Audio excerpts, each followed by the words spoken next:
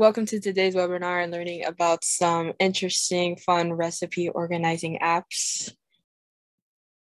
Well, to start us off with what they are, recipe organizing apps as well as storing apps are some virtual cookbooks on the go where you can keep them on your person at all times.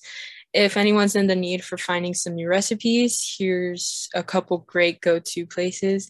You're able to input your favorites and manage them all. And you can even save handwritten recipes without having to be typing all of them out individually. And of course, there are some free and others in which you'll find have a small one-time fee. So one of them, we'll start off with introducing Recipe Keeper. Recipe Keeper, as you'll see, is one of the free apps. This helps you record and keep track of all your recipes and even find new ones. To go over it a bit, you start off by downloading the app, which is available on any device. Upload the existing recipes by either typing them in or scanning them, whichever you'd prefer. And then go ahead and edit your recipes by adding in prep time, as well as cook time, serving size, and lastly, a picture. Then add your recipe into a category. Some of the main features, this app lets you plan meals ahead of time, and this comes in handy as it plans the week or even a whole month ahead. Then you can also adjust the serving size, which will also change your shopping list and recipe. That is until you change it back. There's also a shopping list for groceries. So when you add a meal to your grocery list, all the ingredients will automatically be added to your list. And you can also print your shopping list and meal plan off of the application. Some others are not only can you enter in your own recipes, but you can also import some recipes from websites you find on the internet or from books. And you can also connect Recipe Keeper onto Amazon Echo, as you can see over here, as a kitchen helper. So this would add your recipes while you're cooking, or if you're in the need for some help, you go ahead and ask. You can also share your recipes on social media like Facebook or by email if you like, edit and change the layout with a color scheme to make it easier to look through. There's also a dark mode if it helps with brightness changes. There's also a timer to set alarms for food and other baking items, or even setting multiple timers at a time for different things. Now, in terms of pricing, although Recipe Keeper is free and has multiple features, there's a Recipe Keeper Pro that costs $10.99 for a membership. This comes with additional perks like unlimited recipes and the ability to use the app on more than one device, and syncing recipes rather than having to input in different devices with one account. Now on to another called Paprika Recipe Manager. Now what this is an app that helps you organize a variety of recipes and make some meal plans and even create your own grocery lists as the other, and setting a whole bunch of different ingredients and converting them into a list. You can use the app's built-in web browser to find thousands of recipes for all skill levels, from simple dishes to some more of the complex meals. Now, when you spot a recipe you like, simply save it with a simple tap. And if you install Paprika on multiple devices, the app will sync all your data to your phone as well as computer and other tablets you've signed in with. Some of the main features for Paprika are being able to edit your downloaded recipes and even interact with them while cooking by crossing off items as you go along and even highlighting current steps. You can also add images and insert text. Your phone screen won't dim, which is a good feature when it comes to needing to multitask and be looking back and forth, no needing to tap onto your screen to keep it lit up. So you won't need to worry about having to unlock your phone in the midst of cooking.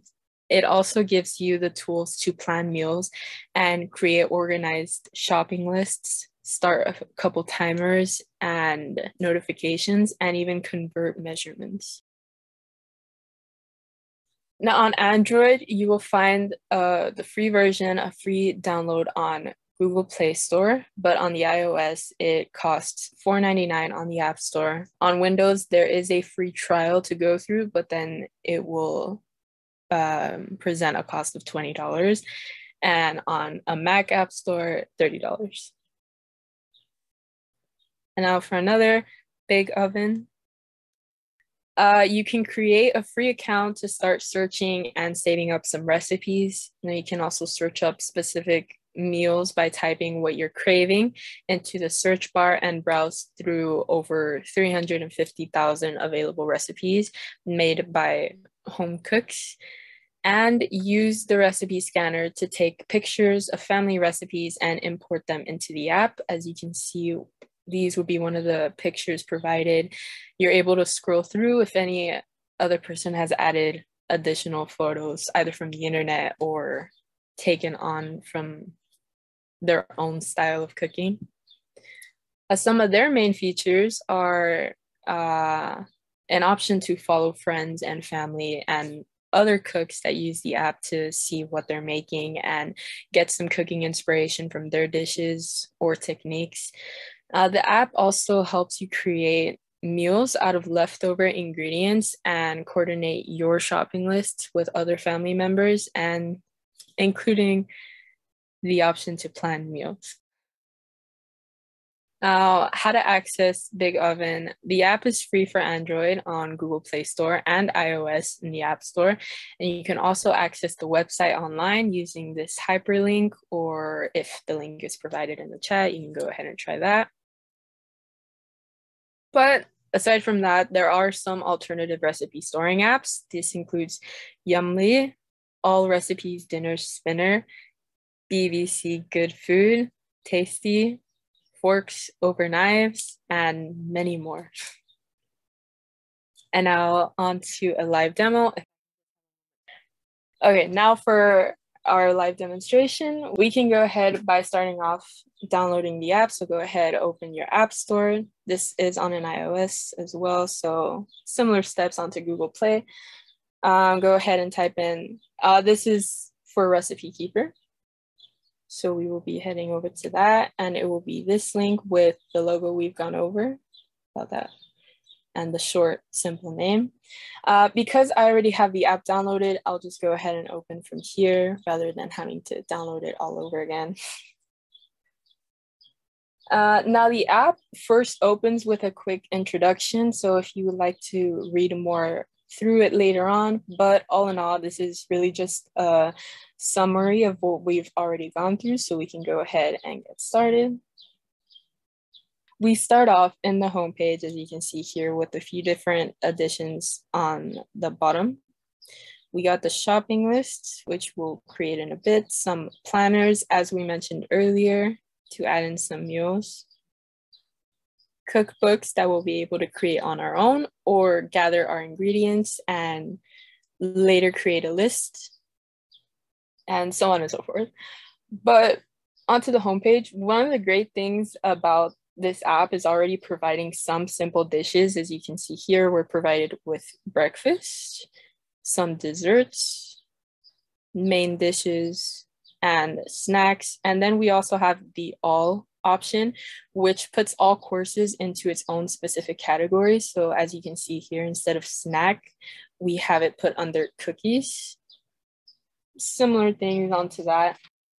So if you'd like to go into another feature, we have the plus sign over here in the located on the top right corner, where we can go ahead and see, we can add in recipes of our own, import from a website, scan from a photo, or from a PDF. As mentioned earlier, these two would usually be the ones from adding automatically rather than having to input manually and adding our own recipe. So we can try adding from a photo. This would be, I'll go ahead and from the internet and search in a cheeseburger, for example. Ingredients. And here we got a variety of websites that we can look through. As you'll see here, 2 pounds of freshly ground chuck, or we can head over to images, see what's provided. And for instance, we have here each of the ingredients put out together. So if I'd like to use this for an example into photos, I can go ahead and add 2 photos. Let's switch back into the app. And between these options, I would select recipe from photo. And now a good part of this, it provides instructions of its own, or you can just go ahead and follow these. You can select photo from down here, choose the photo, and you'll find the one that we've already selected and saved will be provided.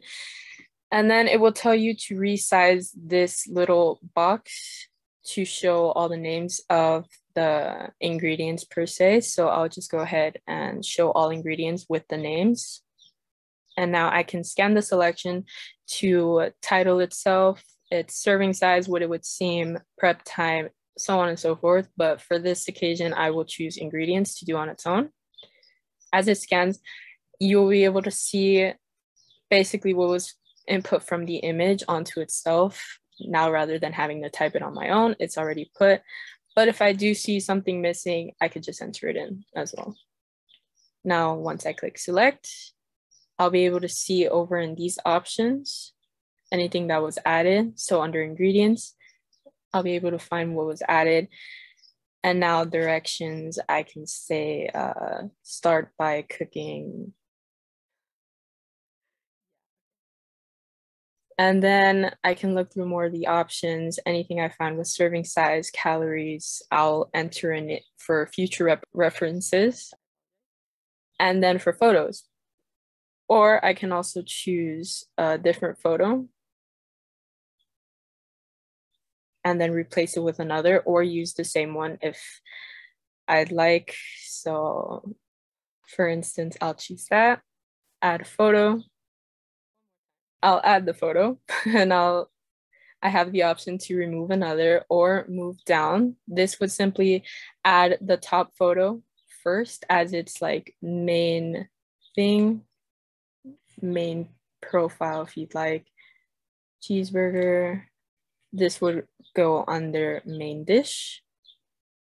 Of a category, this would fall under, I believe, both bread and beef, or if you'd like to add a category of its own, I can put in a dish, for instance, and now you'll find that it's been added to the list of categories. Now I can go ahead and save, and as you can see, it's been adjusted to the ingredients, the directions I've listed, and the photos. It started with the main one I put as a profile to show what it is, and the second one, which includes the original ingredients. Now under main dish, we can see that we've added this burger, and if we head over to all, as previously mentioned, instead of going under main dish, it's just been categorized as what I've named it previously. If I'd like to manually add a dish, I can go ahead back into the plus sign, add a new recipe. For this instance, I will be introducing one of my grandma's famous dishes. It's traditional Mexican dish called chilaquiles, if anyone has tried it. If not, whoa, you have to try it. But this is a traditional breakfast dish, so I will quickly just go ahead and select the course of breakfast and put it under dish, for instance, now that we've already created a new category. Because we don't have any collections at the moment, we'll leave this blank. Sources, homemade dish. And we have a household of 8 people, so I'll go ahead and say 8 for a serving size, 8 people. And the prep time usually depends on who is making it. So because we make it from scratch, it does take more time. But if you're starting off with buying, say, the main course of the dish is tortillas, you cut it.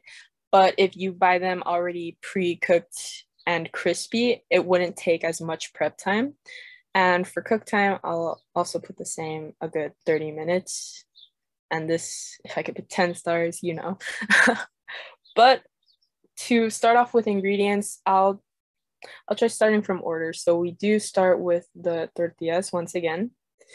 The canola oil is what we use, but you can use whichever oil. We do, depending on the day, what we have, either canola oil or corn oil, but really it's just about preference.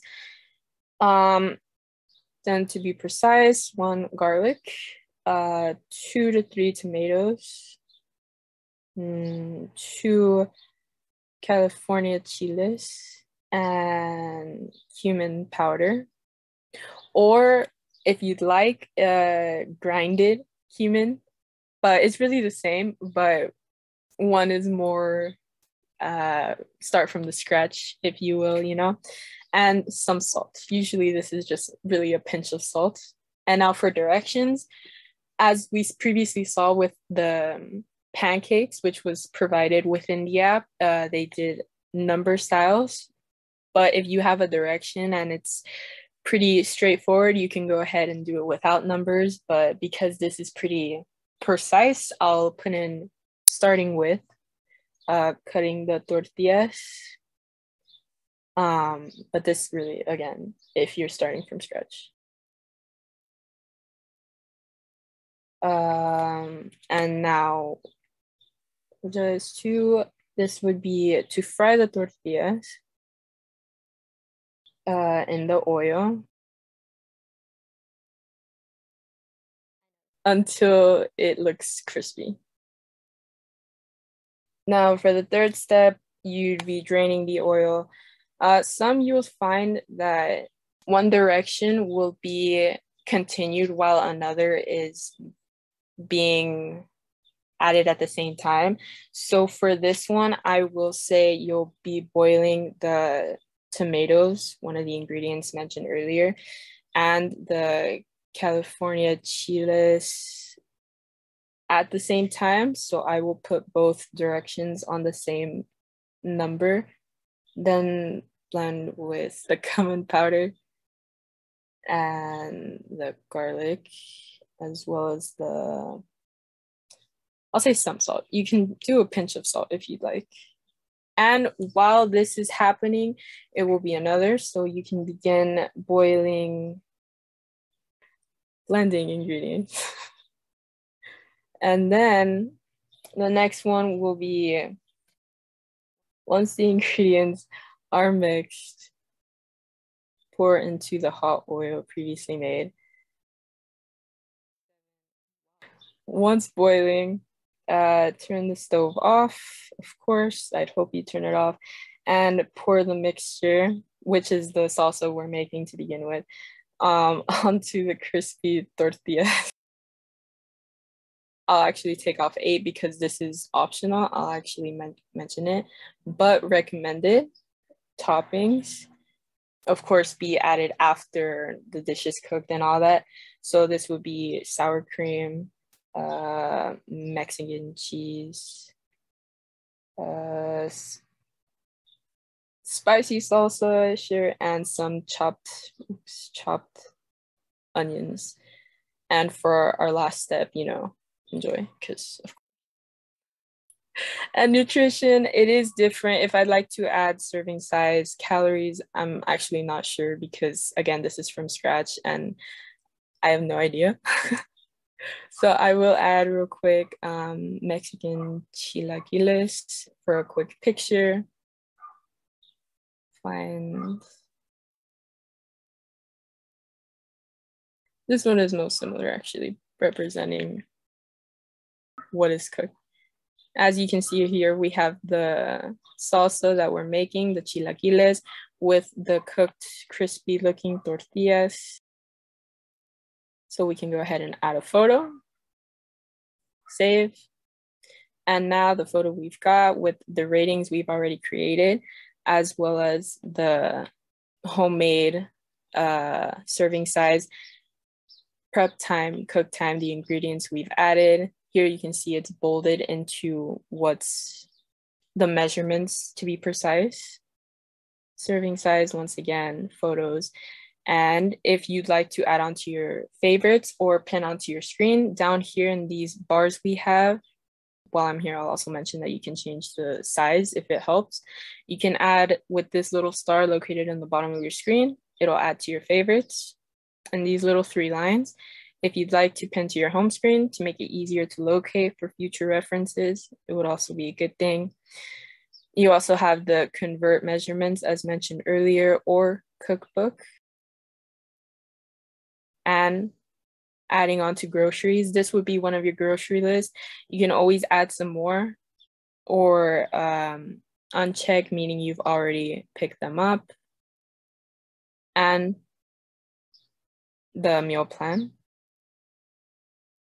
And here, what we see, adding a meal plan onto different days. So for Friday, I'd like to have breakfast of chilaquiles for 2 people.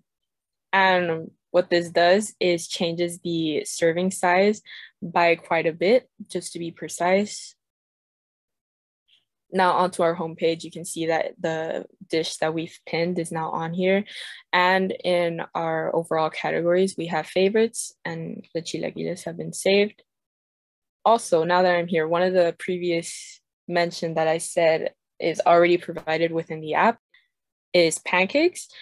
Over here, you see that it's already been provided quite a bit with 3 cups of all-purpose flour. If you look over here on the serving size, if you adjust to, say, instead of 8 people, you'd like to serve a size of 10, the ingredients automatically change to how it would be for a size serving of 10 people, or 10 pancakes per se, rather than just the previous mentioned as 8. As you can see, every time I change it, all the ingredients will change to a precise measurement. And yeah, over on settings, the color scheme mentioned earlier really just changes with color coordination, I believe. So if you look back, instead of the orange, it's now purple. And if you'd like to sync in your meal planners across your devices, any of your data that you'd like saved, this will require the Pro version, as mentioned earlier. And as well as the dark mode I mentioned, which is usually for, this usually really helps with brightness and all that, but it's preference at the end of the day. Yeah, actually, that's it.